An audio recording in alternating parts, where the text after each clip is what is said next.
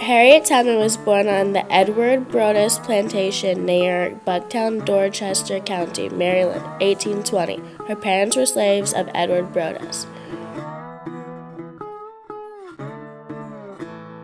She was the 11th child born to Benjamin Ross and Harriet Green. Harriet Tubman was born a slave. Her given name was Araminta Ross, but by the time she was an adult, she was calling herself Harriet.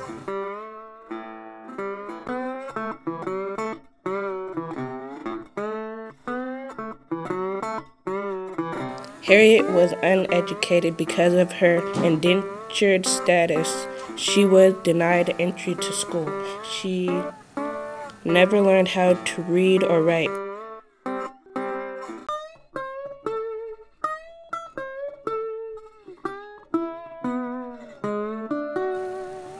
At the age of 13, Harriet suffered a terrible injury when she refused to help a slave owner stop a runaway slave.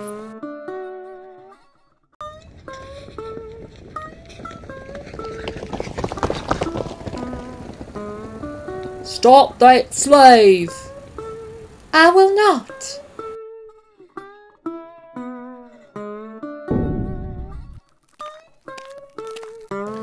She suffered from headaches and seizures her entire life due to this injury.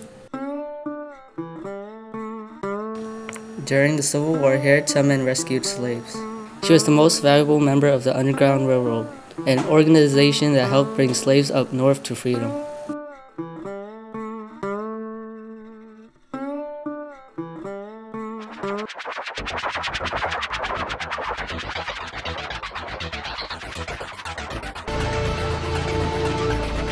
She returned to the South to help rescue over 300 other slaves, risking her life over and over for the sake of freedom.